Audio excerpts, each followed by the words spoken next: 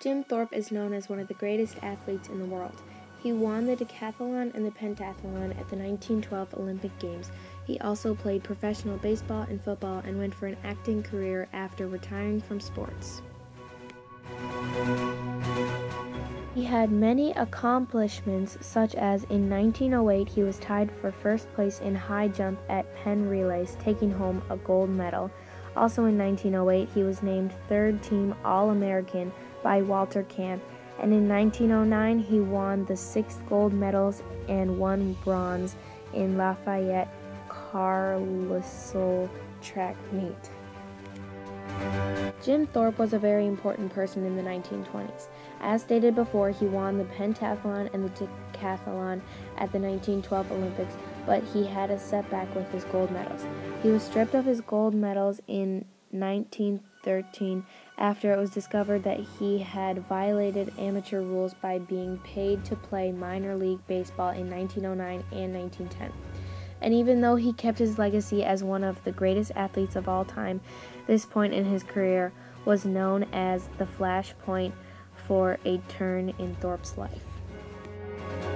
There are 2 themes that I think represent Jim Thorpe. One of them is that it's not what you do, it's who notices it. This theme represents Thorpe because the reason he got his medals taken away wouldn't have happened if he wasn't famous, with people watching him all the time. The other theme that represents him is the public life for celebrities is the private life for them. For the same reason, everybody is in your business and you can't really have anything to hide.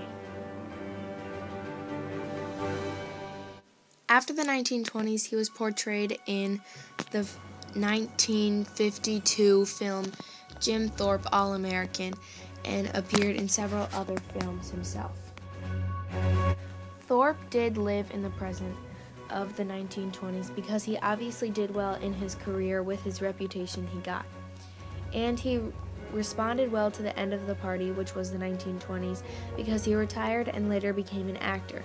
So the end of the party didn't stop him from chasing his new dreams. One person I compare Jim Thorpe to is Channing Tatum because Thorpe was Channing Tatum's role model.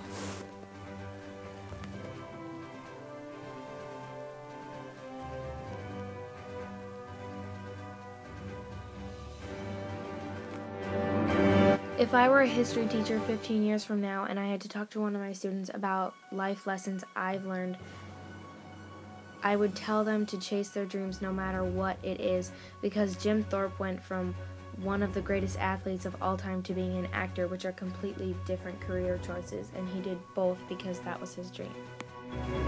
Jim and I would be really good friends after the 1920s because that's when he retired and became an actor, and that's when we started to have something in common, something to talk about.